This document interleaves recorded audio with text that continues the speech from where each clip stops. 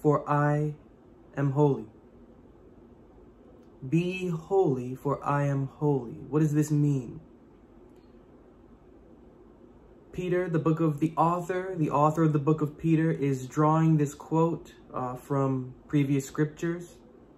And in the book of Leviticus especially, this is found throughout.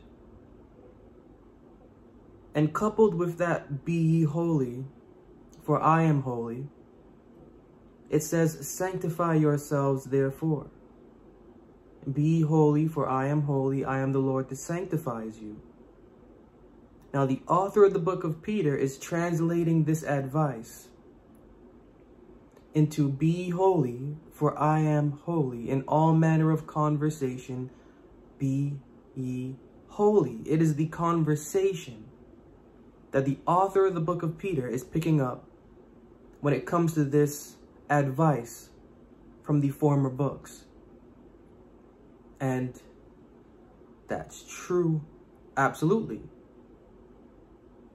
It is the conversation and the conversation's thoughts and feelings, the devotional conversation's conscience, that is to be holy. But what does that mean, right? What does that mean? We know what it means in a derogatory way. We like to say things in a derogatory way about others, of them being quote unquote holy. Or we like to fantasize due to the mythological or the traditional theoretical religious aspect that we have of the Bible, of what this term holy means and what it denotes. So what does it mean according to the Bible? We're not talking about our opinion. We're not talking about anything outside or within us that is not grounded in what the Bible teaches. What does what does quote unquote holy mean to the Bible, and in what context? Psalm 99, 2 and 3. Psalm 99, 2 and 3.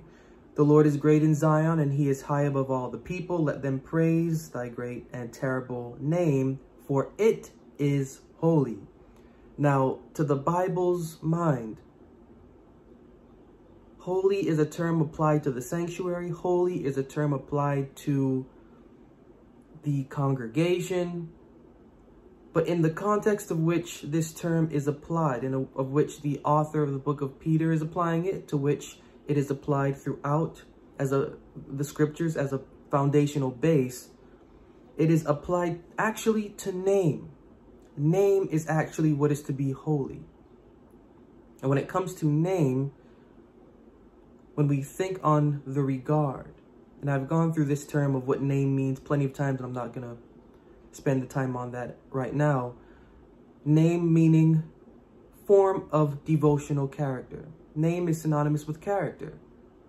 It is the name of the living God that is supposed to be, or that is, holy. It is the name. Psalm 103:1. Psalm 103:1. Bless the Lord, O my soul, and all that is within me, bless his holy name. Again, this isn't talking about a name as in a government name, as in my name, or as in your name. This isn't a name talking about Jehovah or Yahweh or Yeshua.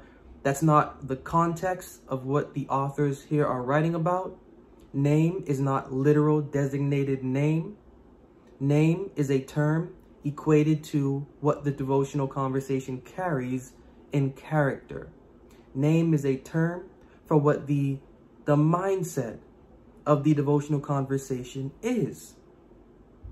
When holy, it is the name that is seen, that is approved, that is receiving, and that is giving thanksgiving, and that is honored. It is name. Psalm 106:47.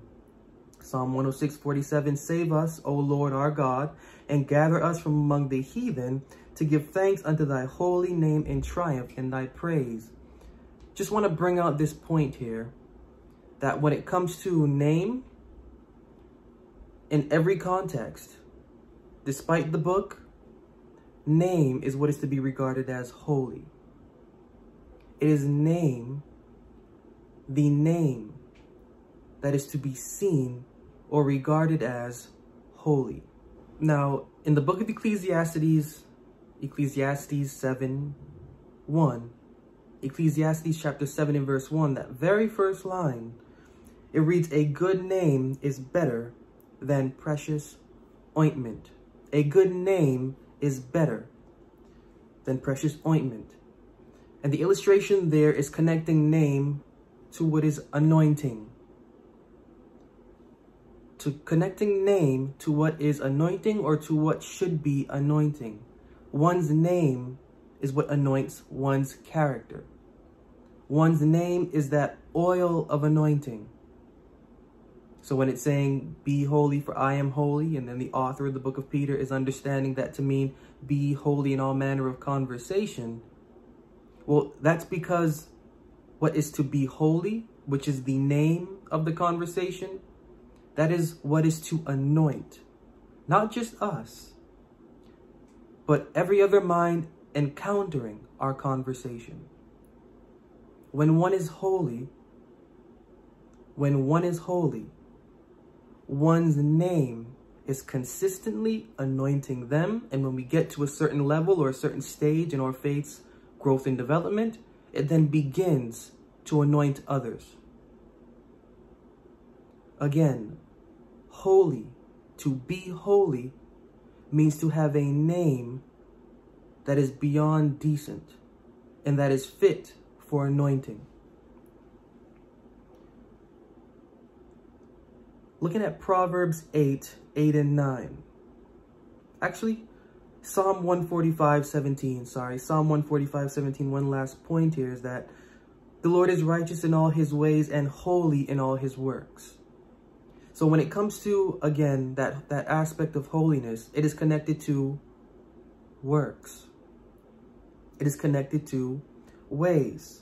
Now, Proverbs 8 and 9. Proverbs 8 verses 8 and 9. What are the ways of the living God? What is the work of the living God? What are the ways? What are the works of the living God? Proverbs 8 and 9. All the words of my mouth are in righteousness. There is nothing forward or perverse in them. They are all plain to him that understandeth, and right to them that findeth knowledge. Now, Psalm 145:17 said that all the ways of the Lord, all the ways of the living God are righteous. Proverbs 8 and 9, all the words of my mouth are in righteousness.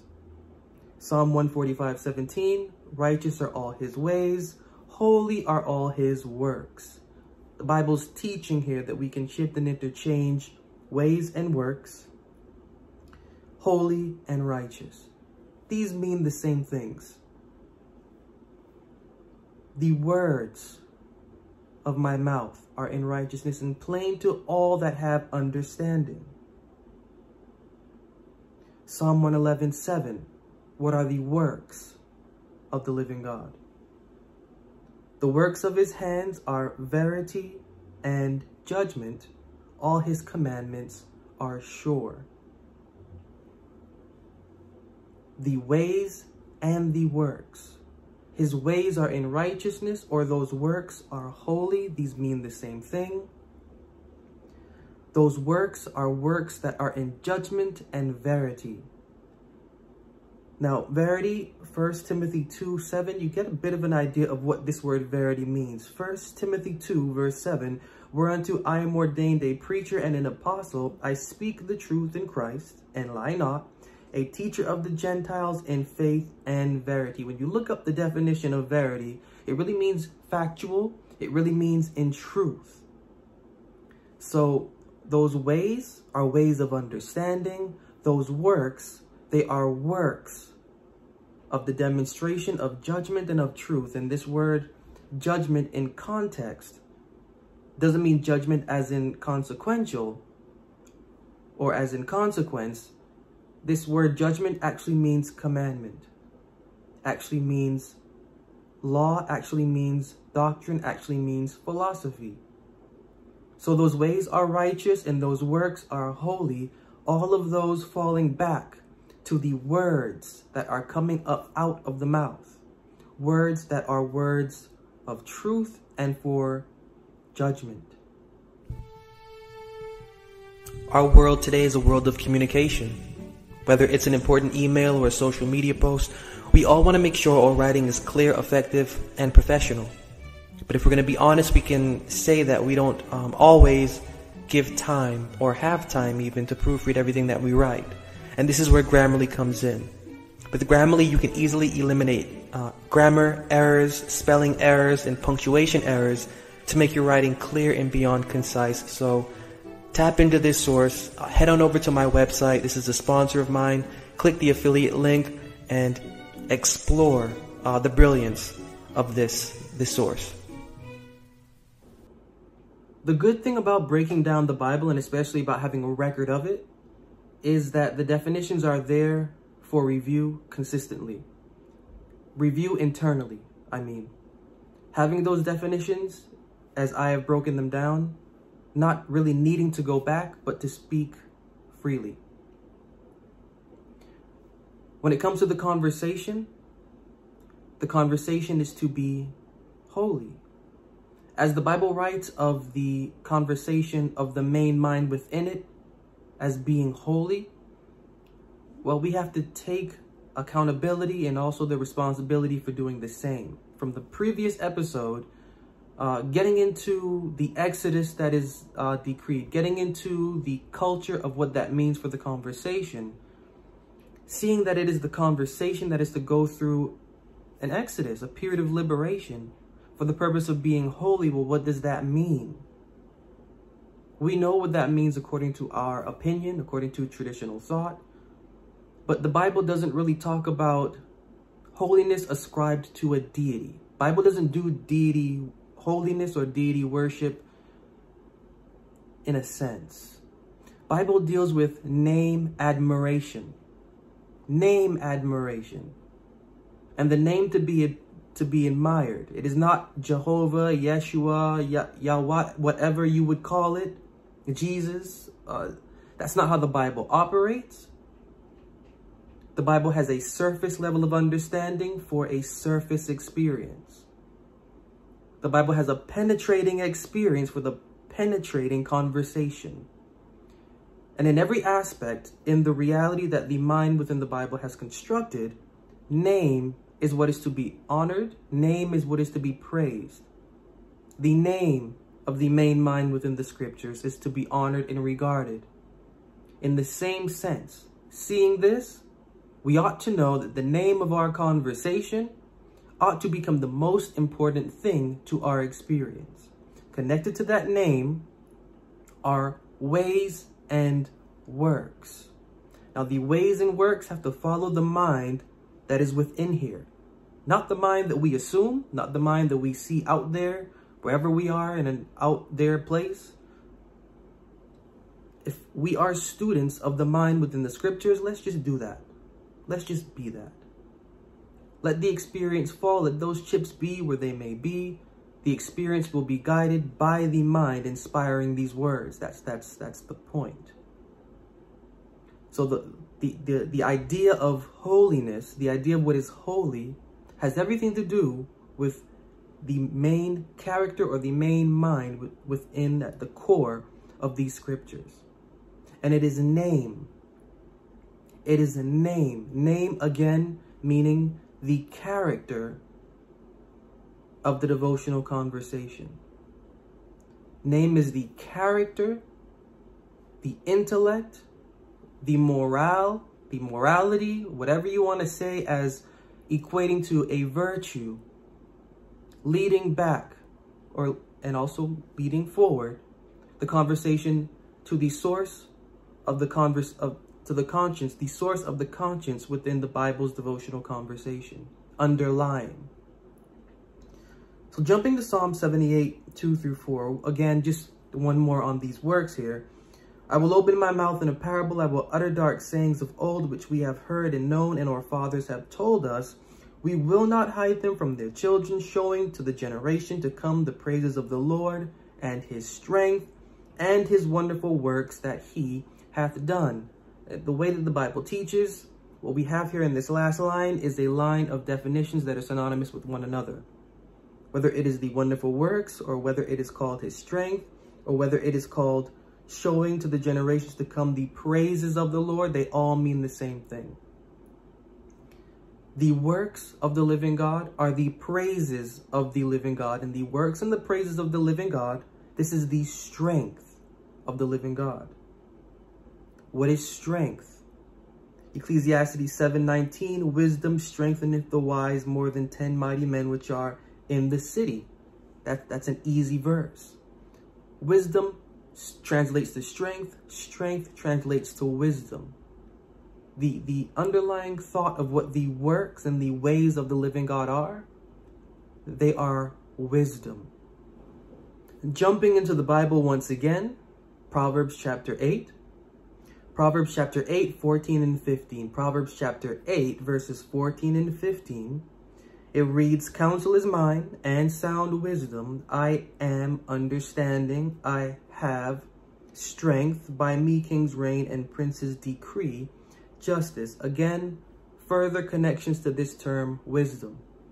Counsel is mine and sound wisdom. I am understanding. I have strength. Remember, that Psalm 78 equated strength, 1 to the praises and 2 to the works of the same individual. These three mean the same thing. The praises, the works, the strength, it is all the same thing. Strength now we're seeing equals to wisdom. Wisdom we're now seeing equals to counsel and understanding, according to the author that wrote the book of Proverbs.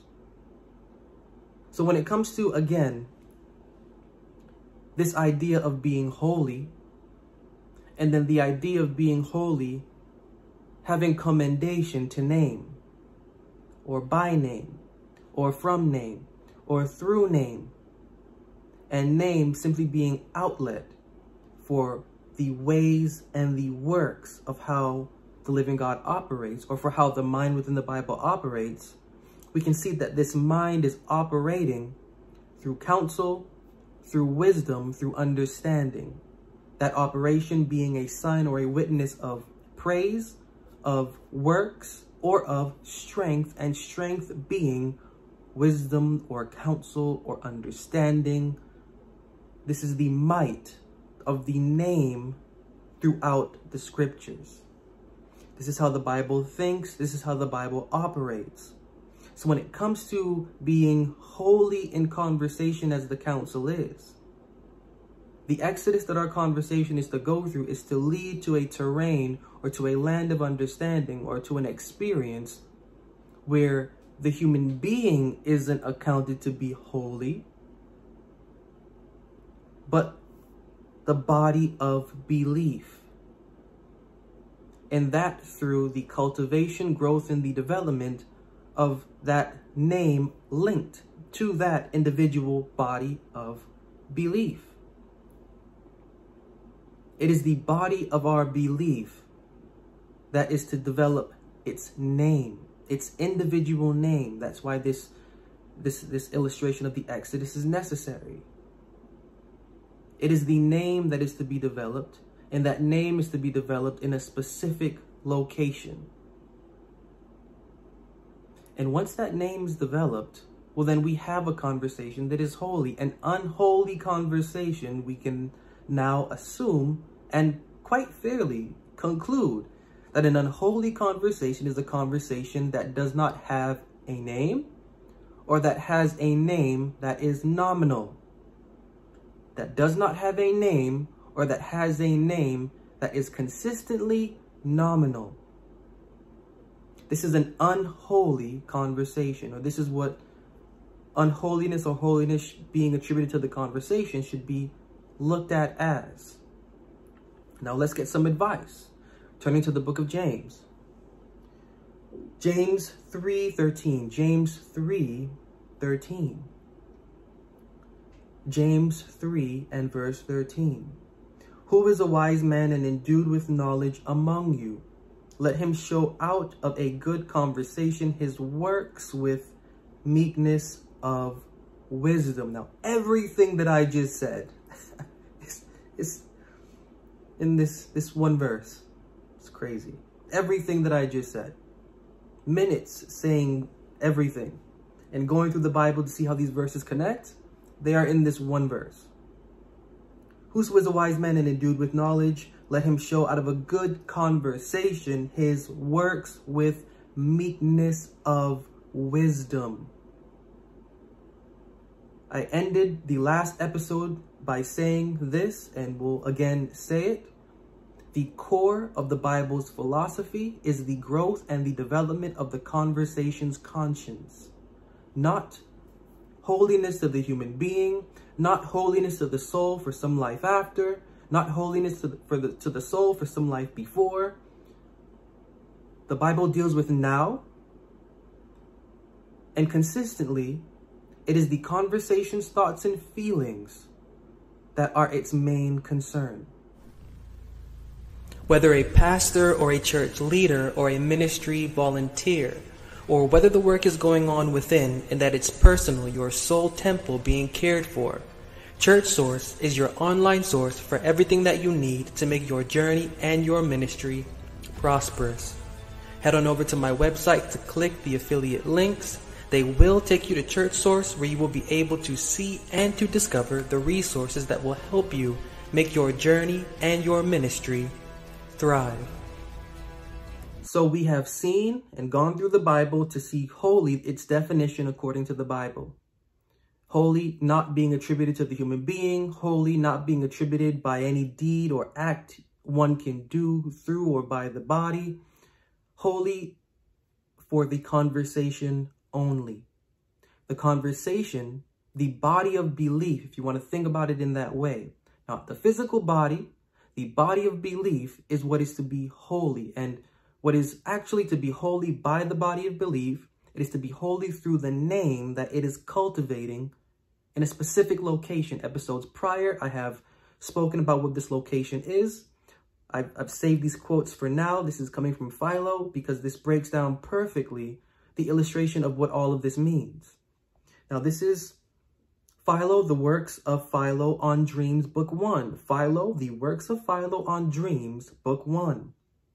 There are others, again, the purest and most excellent of all, which have received greater and more divine intellects, never by any chance desiring any earthly thing whatever, but being as it were lieutenants of the ruler of the universe, as though they were the eyes and ears of the great king, beholding and listening to everything. Now, philosophers in general are wont to call these demons, but the sacred scripture calls them angels, using a name more in accordance with nature. For indeed they do report the injunctions of the Father to his children, and the necessities of the children to the Father. And it is in reference to this employment of theirs that the Holy Scripture has represented them as ascending and descending. Now, this is perfect illustration, because what is ascending and what is descending, these are not literal angels. These are actually minds. Mind is ascending, mind is descending. Mind is ascending to the temple above, mind is descending to the earth below, which in episodes prior, I've broken down from the Bible. What is above, that temple above, the heavenly sanctuary, figuratively representing the wisdom and the experience therein. Outside of the earth, earth being a figurative representation or denoting the religious world. So there are minds, specific minds, finding as if they are students of the ruler of the universe. A vocation to transcend the religious world and to take their minds upward into the wisdom, into the experience therein, which upward wisdom and experience is found at the core of the scriptures. The descending and the ascending, these are minds, and more specifically, these are the minds within conversations. The holy conversation is conceived in the temple or from the temple above. The unholy conversation remains within the structure of earth, within the core of the religious world, the theory, the baptisms, the rites, the thoughts, the so on and so forth as you want to have it. The just or the holy conversation leaves this behind, takes the steps to climb that ladder upward for an experience at the core of the scriptures. Again, Philo, the works of Philo, book 2, same book on dreams. Philo, the works of Philo on dreams, book 1. And perhaps this is no incorrect statement, For the wise have obtained the heavenly and celestial country as their habitation, having learned to be continually mounting upwards. But the wicked have received as their share the dark recesses of hell, having from the beginning to the end of their existence practiced dying, and having been from their infancy to their old age familiarized with destruction. But the practicers of virtue, for they are on the boundary between two extremities, are frequently going upwards and downwards as if on a ladder, being either drawn upwards by a more powerful fate, or else being dragged down by that which is worse, until the umpire of this contention and conflict, namely God, adjudges the victory to the more excellent class and utterly destroys the other. Now, this destruction isn't literal. This class isn't literal. These are classes of mind. This is destruction of conversation. When we go through what we go through, we have to be able to separate our human being from the being of our conversation. Our conversation is to receive an education apart from where it formerly came from, yet growing from its past experience. The temple above is the place of our experiencing newness of mind, newness of devotional culture. It is the conversation that is supposed to be holy in all manner of understanding, behavior, action. It is our conversation. And I wanted to just put that into perspective, because when we get to this topic of holy, things can be said because of where we come from in our minds. But to the Bible's mind, the conversation is to be holy, and specifically its name, the devotional character, individual devotional character ascribed to the conversation is to mesh with the mind that is within the Scriptures for an experience that is just, and that is for the well-being of not just the devotional conversation, but also of the human being.